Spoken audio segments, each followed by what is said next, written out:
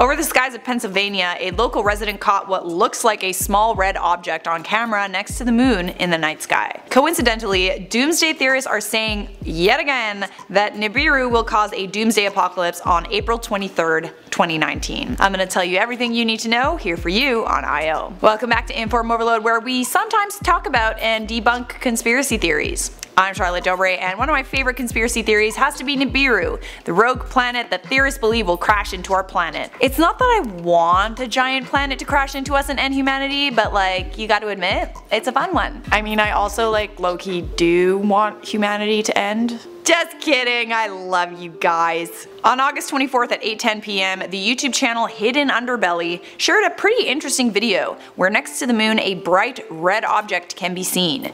The person who made the video also says that the red object is not a lens flare. He points out the other lens flares in the frame. Commenters said the red object could be Mars. Others said that they also saw the red object in the night sky and they believe that it could be Nibiru. Then there were also skeptics who said that the red dot had to be a lens flare. Doomsday theorists believe that at some point in the 21st century, Planet X or Nibiru will crash into Earth, causing the end of human life on this planet, also known as the Nibiru Cataclysm and the Day of Rapture, and the Second Coming of Christ, where Christians will rise to heaven and everyone else will die a slow death in hell. Interestingly, Planet X is back in the news again. The Daily Express, an outlet that talks about Nibiru pretty much like any chance they get, I feel like it's like every month. They published yet another story recently where they say the Nibiru Cataclysm will occur on April 23rd next year. They said, and I quote, "On April 23rd the Sun and Moon will be in Virgo, as will Jupiter, which represents the Messiah." Hey, I'm a Virgo. Does that mean I'm a Messiah? Charlotte the Potato Messiah. I am no longer the Potato Queen, I am Potato Messiah.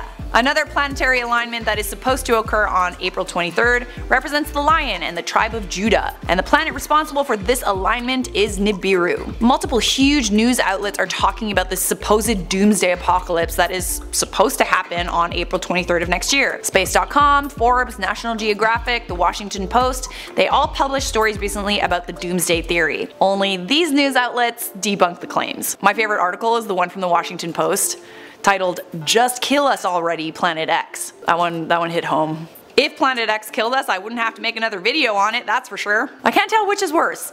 Make video on Planet X, die fiery death by Planet X.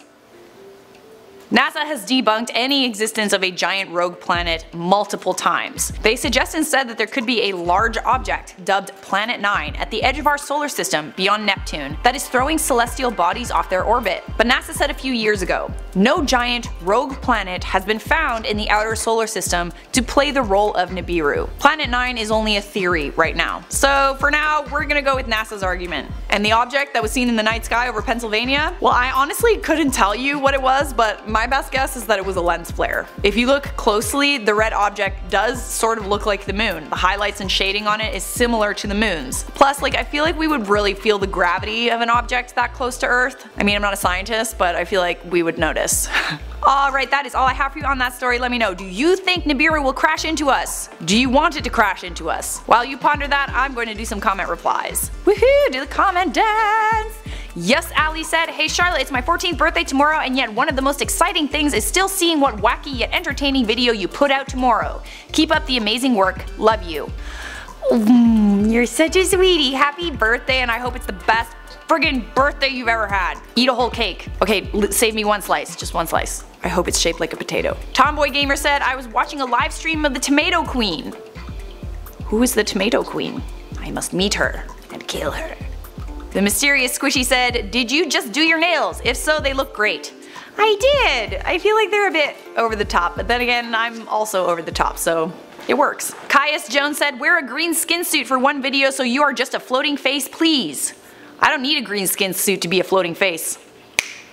Welcome to the end screen, this means the video is over. Don't worry, if you want to watch more videos like this one, there's a playlist over there. By the way, if you enjoyed your time here, make sure you smash the thumbs up, subscribe, and notification bell, and I will see you in a future IO video.